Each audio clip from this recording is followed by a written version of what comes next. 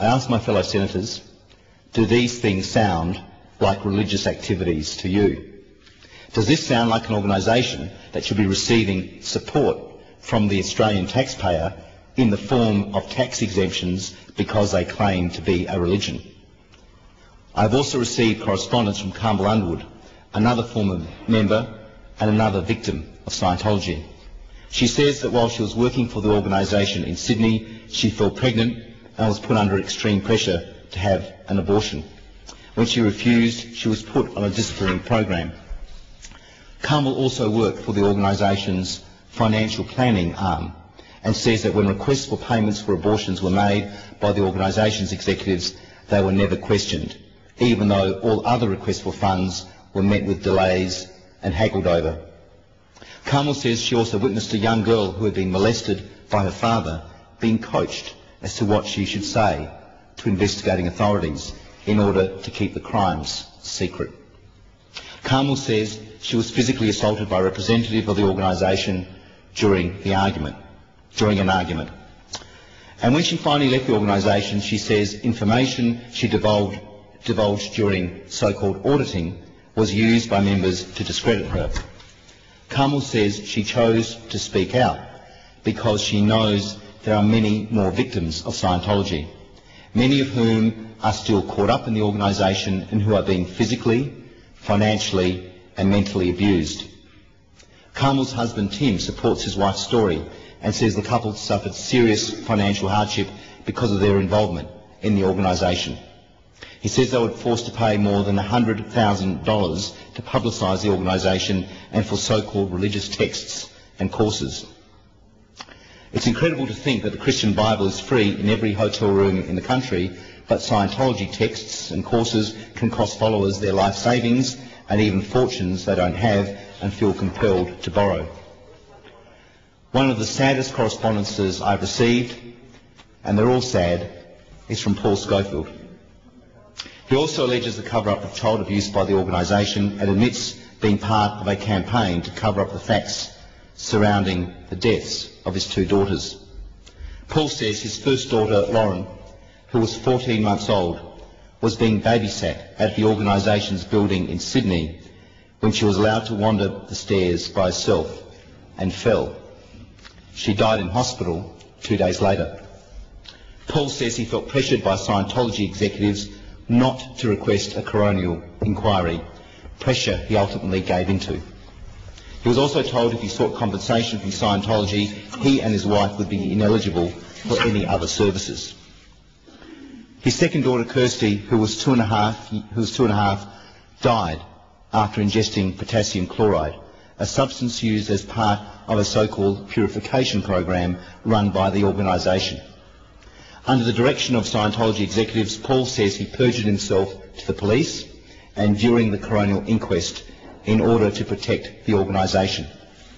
Under incredible pressure, he agreed to lie because he was scared he would be heavily punished by Scientology if he told the truth.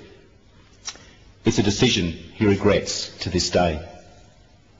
I've received statements from Anna and Dean Dethridge, who claim to have been subjected to physical and mental abuse during their time with the organisation. Anna says she was instructed by the organisation to disconnect from her sister because her sister was gay and therefore, according to Scientology, dangerous, perverted and evil. Anna and Dean also provide evidence where information they and others have revealed to the church have been used to blackmail and control. They also provide more information about coerced abortions. Kevin Mackey wrote to me detailing his 26 years of abuse in the organisation. In his letter, which I've tabled, he says, and I quote, "When one begins Scientology, there is nothing weird or space alien about it. In fact, Scientology, as seen by a newbie, is a godsend for a troubled soul." But he goes on to say, once you have taken the bait and become hooked, the real Scientology is presented very slowly over years. This psychological conditioning Kevin is talking about eventually saw him and his wife hand over almost $1 million to the organisation in exchange for services and products. Other families have contacted me expressing grave concerns about their children who are still under the control of this organisation. but they've asked that I don't identify them for fear of never hearing from their children again. Another victim of Scientology, Peter O'Brien, wrote of being discouraged by the organisation from seeking treatment for cancer. She has also provided evidence of being assaulted and cut off from her son while they were both part of the organisation. These allegations are serious, and many names have been removed from the letters I've tabled in the Senate tonight. But those names haven't been removed from copies I'm providing to the police.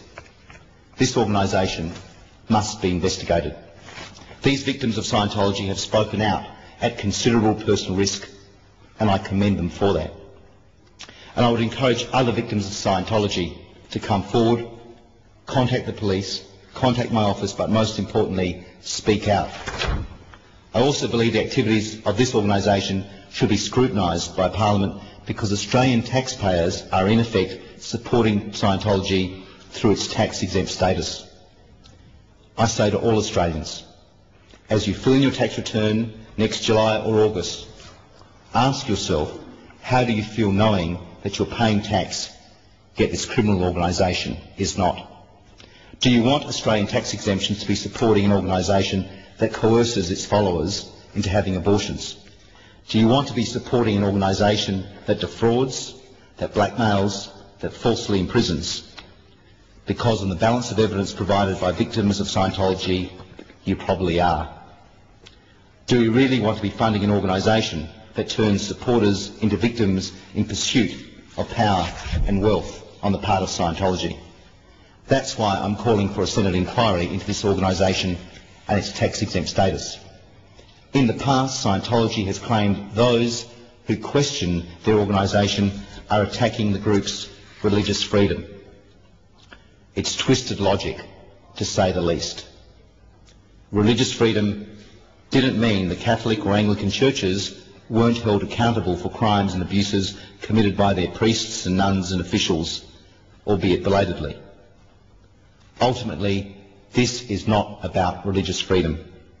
In Australia, there are no limits on what you can believe, but there are limits on how you can behave. It's called the law, and no one is above it.